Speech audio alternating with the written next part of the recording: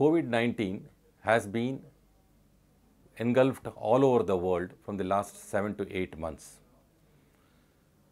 From the experience of last 7 to 8 months, we have seen that 85% of our COVID patients are having very mild symptoms or no symptoms, and they have been treated well at home.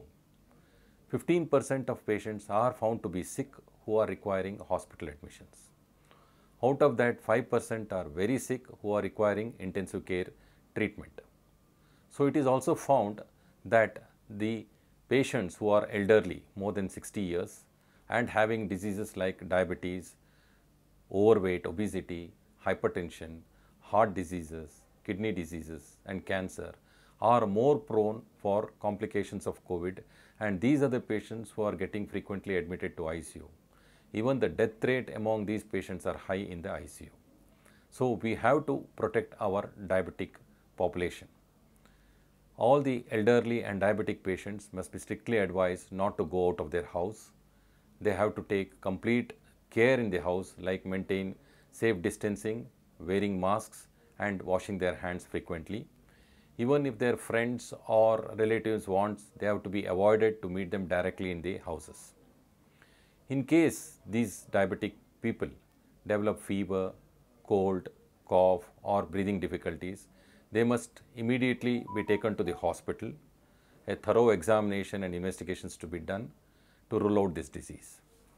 In case our diabetic patients become positive for COVID, they must be immediately admitted to the hospital and given all the support and care and necessary management treatment so that you can prevent the complications and avoid them to go to the ICUs. The early treatment helps in preventing complications and reverting back the disease.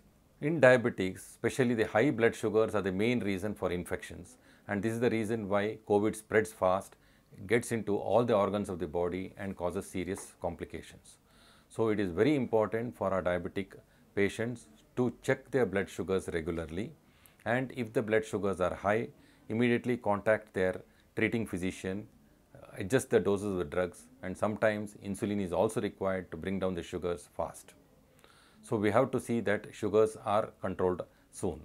Also, you all know that there is a second wave of COVID seen in different countries of Europe and United States of America.